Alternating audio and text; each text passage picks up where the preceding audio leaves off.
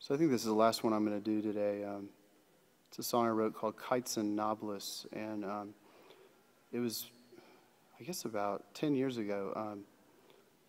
I was reading a thing from this group called the International Solidarity Movement that tries to promote nonviolent political activism in the occupied territories of Palestine, and they were talking about the way that the children in Nablus take the shrapnel and basically make kites out of it, which is really cool.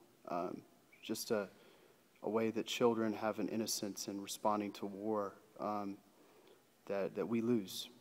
And so I wrote the song about them, and you know, I try to make it balanced because I know that there are children in Israel, not in the occupied territories, who live in fear as well.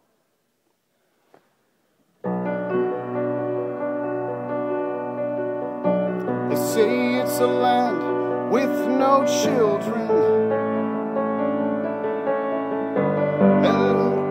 and in the discos no one's dancing, 'cause the only song is the sound of sirens, and the only rhythm is the crash of windows. And you'll never know what it's like to never be welcome. No country took us, so they gave us this one. And nobody asked when they gave you our farmland. Do you like being part of the empire's master plan? And with their gunshots in our ears, they try their best to stoke our fears. Conscripted by law, conscripted by rage. But let's pretend we can declare a better age. 'Cause have you seen the kites in Nablus? Allah Akbar, we shall overcome. And have you seen the flowers in Tel Aviv?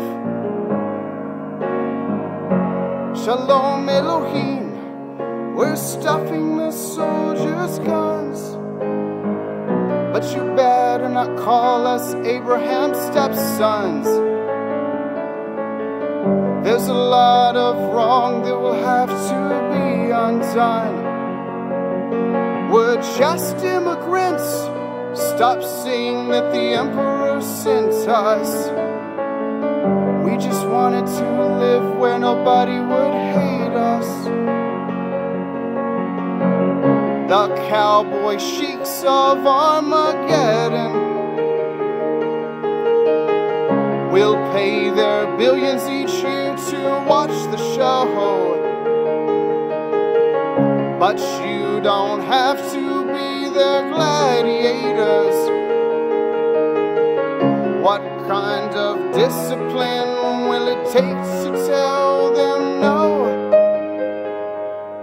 Us, have you seen the kites in Nablus?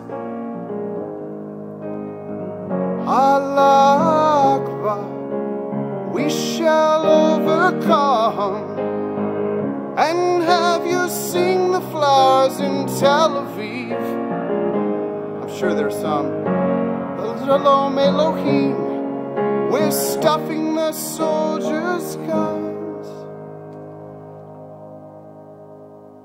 Actually, I was inspired recently. There's a Facebook group that where Israelis and Palestinians send messages to each other expressing their desire for peace. And, you know, it's slacktivism or whatever, but I know that there are lots of people who have peace and love in their hearts among both peoples. And my prayer is that the extremists on all sides would, I don't know, be saved. Yeah. Yeah, it'd be beautiful if they were.